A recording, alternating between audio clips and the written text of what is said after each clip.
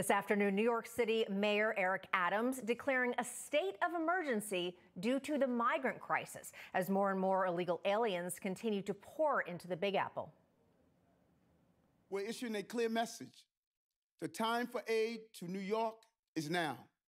We need help from the federal government, help from the state of New York. New York City is doing our part, and now others must step up and join us.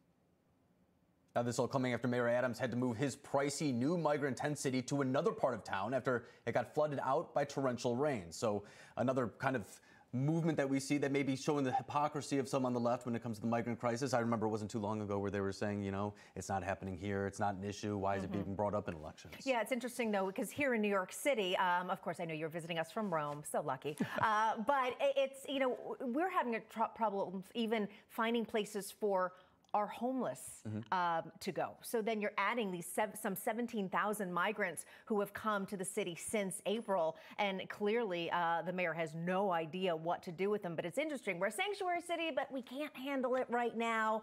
And then asking for federal help, but also asking for help from Governor Kathy Hochul, New York Governor Kathy Hochul.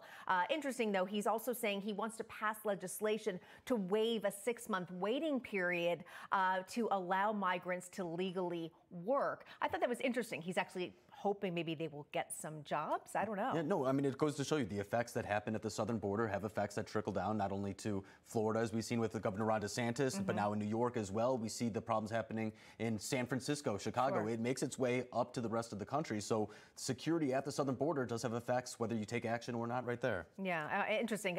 Senator Marsha Blackburn did say every state is now a border state, to Alex's point.